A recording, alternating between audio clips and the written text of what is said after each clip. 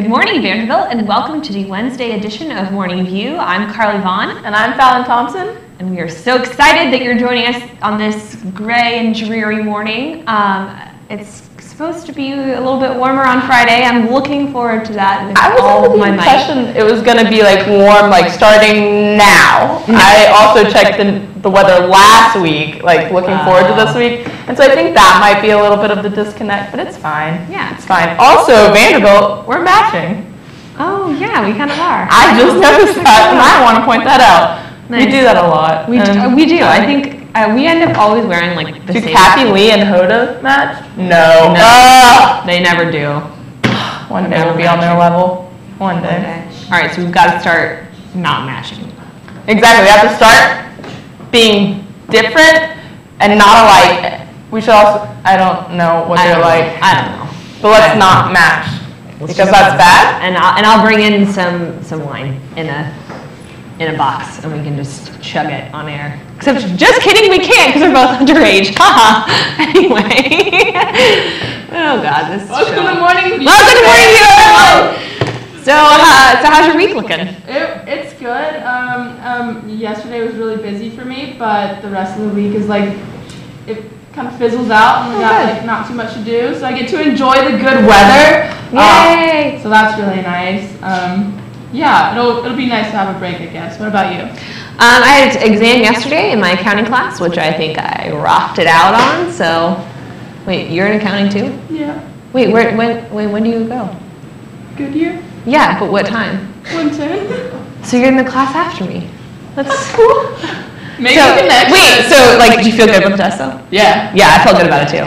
Awesome. And seriously, that test. She's the nicest lady in the entire world. Like, if you can take her class, she's really nice, and she's super awesome, and like gives you a great chance to get an A. So if you're looking for a course that you can definitely get an A in, take financial accounting. It's FINEC 140. FINEC. Whatever. I so lovingly refer to it as. Yeah. Anyway. I like that class. Do you like that class? No, she doesn't like that class. We'll talk about it another time. It's fine. Numbers have never really been my strong point, which is like really like just like, that's not a thing. Math is not a thing for you. Yeah, math is not a thing. I don't believe in my environmental philosophy professor, he would like grade our papers. I think I've talked about this. He would grade our papers, but like just totally make up the letter grade. Like he would give us a certain amount of points, and it would like calculate to like a B minus, and he's like, oh yeah, no, it's an A. He's like, I don't believe in numbers. I was like, I get you. That's nice. All right. Anyway. Okay. Other than our financial accounting class, there's a ton going on. Not around Vanderbilt. Since we're all focused on election week, but we'll get to that later. So Vanderbilt, since it appears that most of the attention is going to this week is going to election week, and rightly so, there's not much breaking news around campus. So let's take a look outside of the Vanderbilt for a second and see what's going on around the world. Facing little resistance from Ukrainian servicemen, Crimea, self-defense forces took Ukraine's Navy headquarters in the port of Sevastopol on Wednesday. The men first took the square outside the building and raised the Russian flag. Upon the arrival of the commander of the Russian Black Sea Fleet, they took the headquarters themselves without resistance as the Ukrainians packed and left. The takeover comes just a day after Russian President Vladimir Putin signed a treaty to make Crimea part of Russia. And then after getting around security at the Sama Hotel near the Kuala Lumpur International Airport on Wednesday, angry relatives of Chinese passengers stormed a press briefing demanding answers. Security officials physically removed the protesters and locked them in a room across the conference hall where they could not speak to the assembled media. This anger is coming from the Malaysia Airlines plane that went missing under what some believe to be suspicious terms on March 8th. The search for the 227 passengers and 12 crew members has now been reported as the longest search in aviation history. And the National Transportation Safety Board announced Tuesday that federal investigators found a gas leak in a natural gas main near one of the two East Harlem buildings that collapsed last week. The collapse, which came after an explosion, killed 8 people. The gas main is made of 127-year-old cast iron as well as new plastic. The news about the gas main came after soil samples near the explosion pointed to a possible gas leak. However, experts stressed that the news about the Maine does not prove that the underground gas pipe leak caused the disaster. And in her first public speech since General Motors recalled 1.6 million cars after dozens of accidents and 12 deaths were linked to the model, CEO Mary Barra apologized and said it took too long for the automaker to respond. GM had been aware as far back as 2001 about faulty ignition switches. I'm very sorry for the loss of life that occurred, and we will take every step to make sure this never happens again, she said. However, Barra did not say the company would pay the victim's family. And on a more lighthearted note, yesterday Disney announced that it is working on sequels for both The Incredibles and Cars. The movie giant also made news with more Star Wars details, including that the next movie will start 30 years after 1983's Return of the Jedi. Hinting at rumors of Mark Hamill, Harrison Ford, and Carrie Fisher cameos, Disney CEO Bob Iger said, there will be some familiar faces along with a trio of new young leads. In other children and young adult news, Deadline is also reporting that Sofia Coppola is in negotiations to direct a live-action version of The Little Mermaid for Universal Pictures. And now we're going to take it to Carly, who has a very special interview for us in honor of this week's VSG election. Thanks, Fallon. I'm here with Ryan McKenney, who I hope that you know is running for VSG president. That by this point. If not, I'm in trouble. We actually only have about 2 hours left until the election closes, so we wanted to give Ryan a kind of a last-minute effort to get his message out to all of you Vanderbilt voters out there. So just to kind of start out, what was your biggest inspiration for running for president of VSG?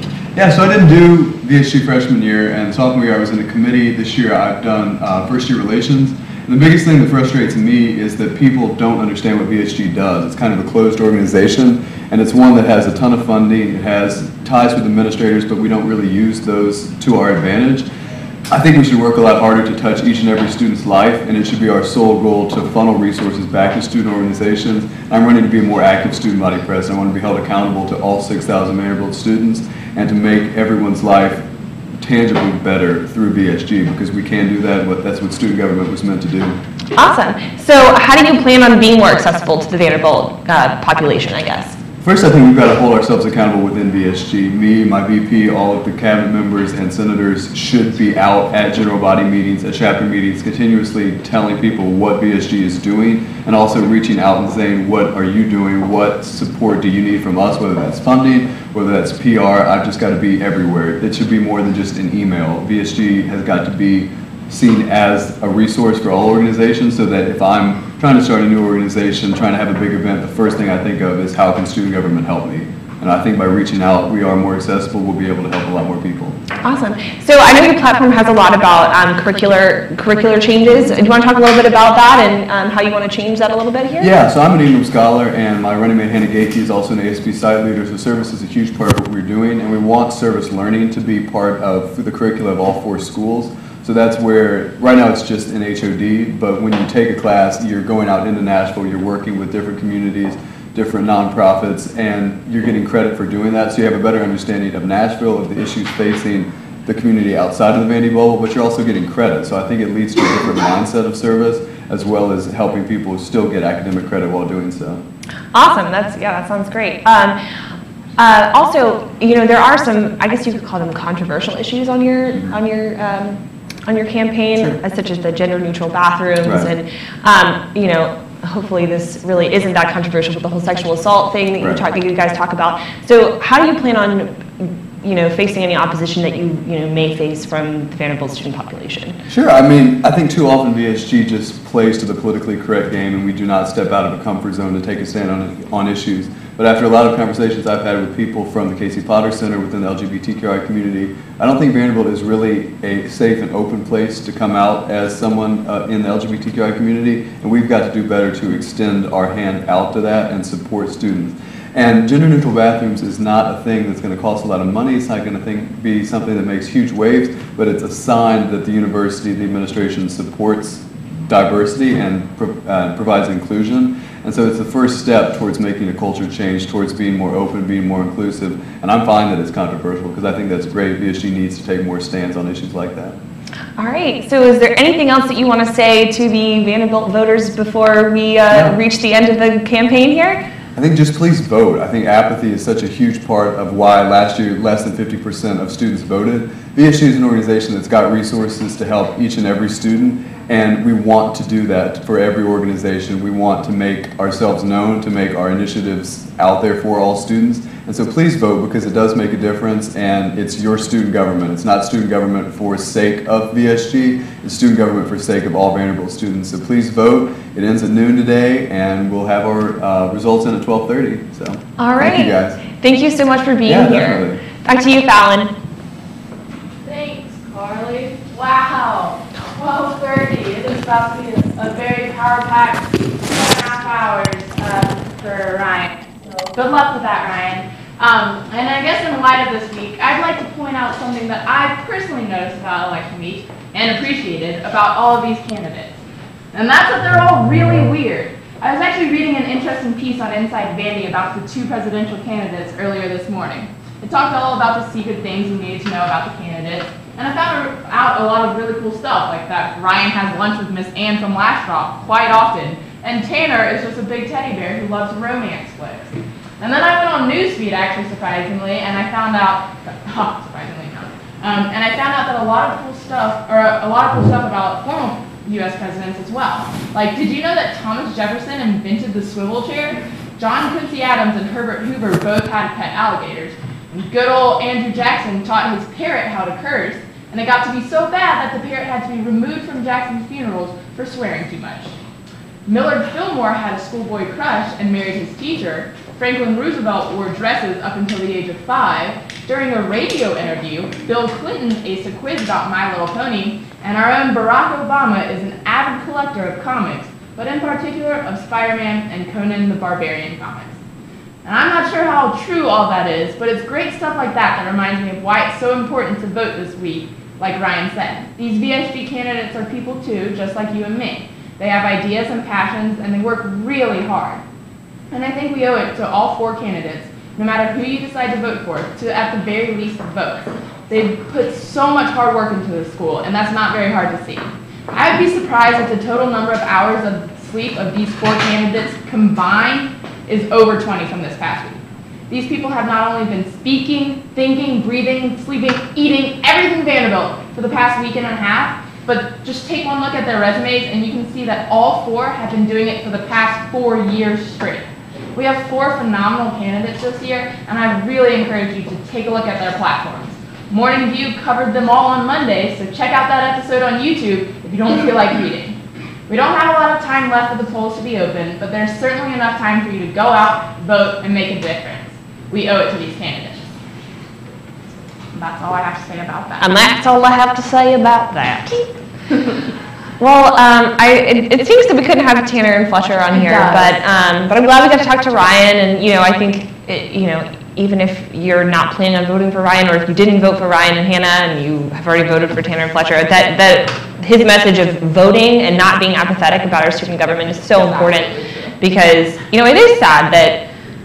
I'm guilty of it too. Sometimes, like last year, I completely forgot about the elections, and that's not good. So, I'm coming into my last year here at Vanderbilt, which is really sad and kind of scary. But I want to make a difference. So I'm definitely going to vote here in a couple minutes, and hopefully, encourage you to do the same. You guys will do the same, exactly.